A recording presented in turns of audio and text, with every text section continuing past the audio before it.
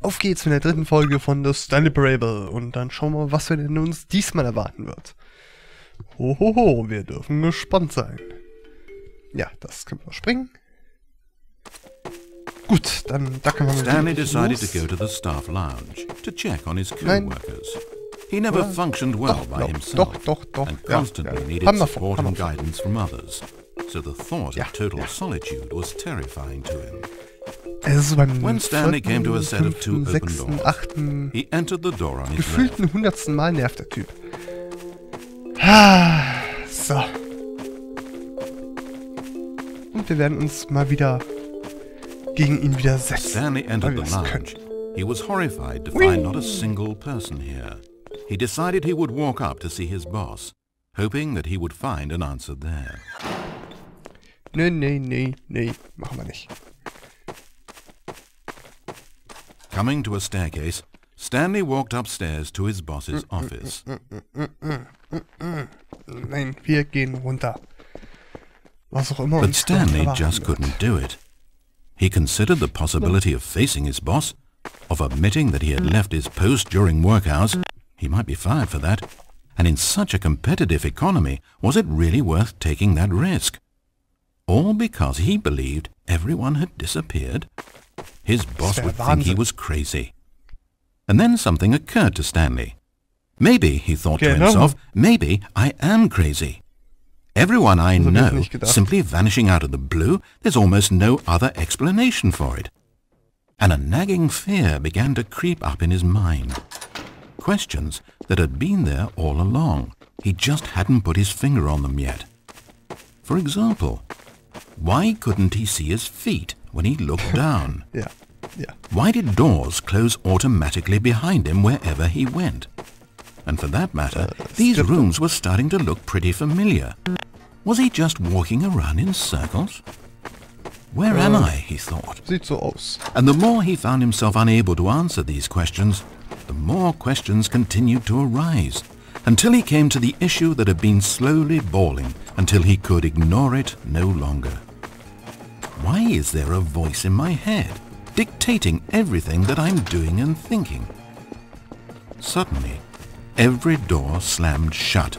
"No!" Stanley screamed. "I need to get out of here. I need to know that there's something out there. I need to know it's not just all in my head." And he screamed and clutched at his skull as the voice grew harsher and the music in the background rose higher and higher. And then, moments before collapsing to the ground, Stanley clenched his fists and screamed to anyone who might be listening, "I'm not real! I'm not real! Don't believe any of it! None of it's real!" And then everything went black.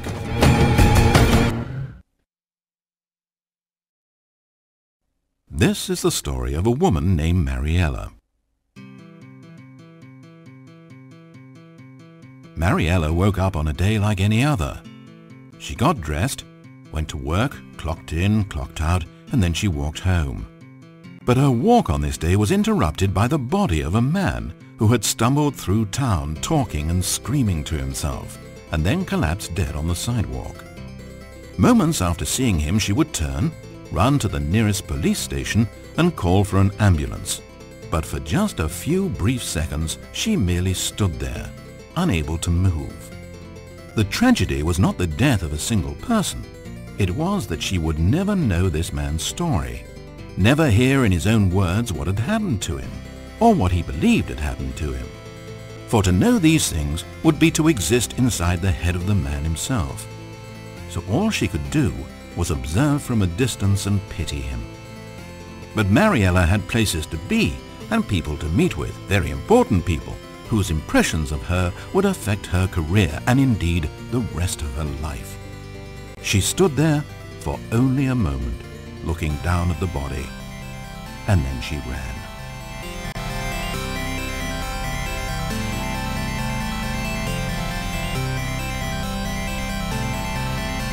Ja, damit beschließen wir schon das dritte Ende von The Stanley. Und da wir noch Zeit haben, machen wir einfach noch mal direkt das vierte Ende hinten dran. Diesmal müssten wir... This is the story of a man named Stanley. Skip es. Geht doch. Diesmal begeben Stanley wir uns decided to go to the in den staff Aufzug und lounge fahren to ab. check on his co-workers. He never functioned well by himself and constantly Kannst du needed nicht für support eine and Minute mal die guidance from Schnauze halten? others. Eine So the Minute. thought of total solitude was Ja, terrifying obwohl, to him. mit einer Erkältung ist wohl praktisch, dass When es eher Stanley nervig came to a ist. set of 2 open No. doors, this was not the correct way to the employee lounge, and Stanley knew it perfectly well. So he turned left at the first open door and walked back in the right direction. Nee. Stanley was so bad at following directions, it's incredible he wasn't fired years ago. Maybe this is why everyone had left. No one wanted to be around someone as bad at listening as him. And since he was walking into the middle of nowhere and thus ruining the entire story, Stanley decided that he would punish himself. So when he came to the elevator and the doors opened, he stepped inside and pushed the button to go up. Yep, das werden wir tun. Hoch.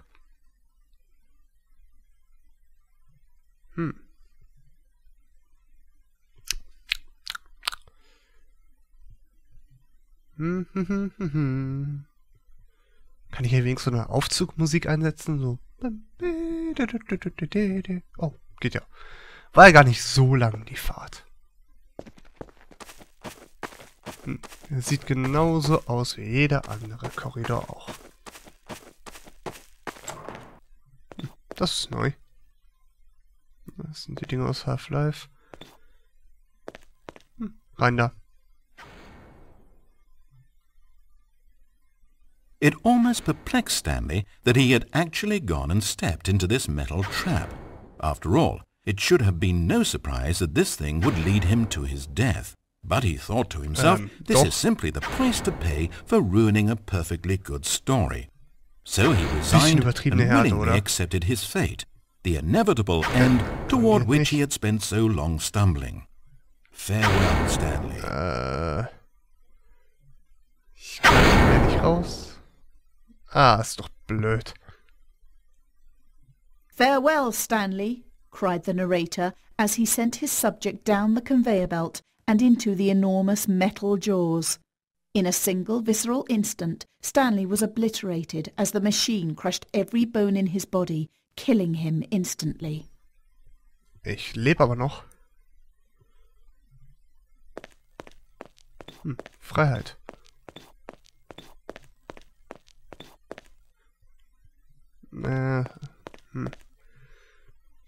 Ja, runter. Gibt wohl keinen Weg. It's a shame, then, that for all his work, it was such a meaningless victory for the narrator. Did he really think he would accomplish anything by murdering this disposable vessel? Okay, das sieht ja alles ein bisschen buggy aus. Ein bisschen sehr buggy.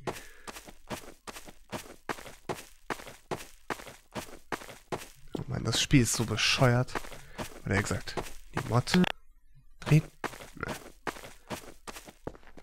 Every possible choice Stanley could make had been designed for him long before he ever set foot here. The narrator wanted to kill him. Stanley was already dead from the moment he hit start.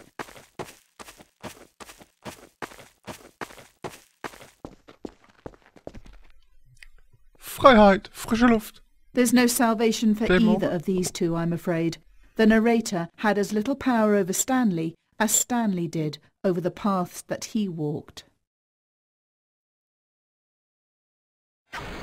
But listen to me. This story is not over. Nee, oder? You can still save these two. You can stop the program before they both fail. Push escape and press quit.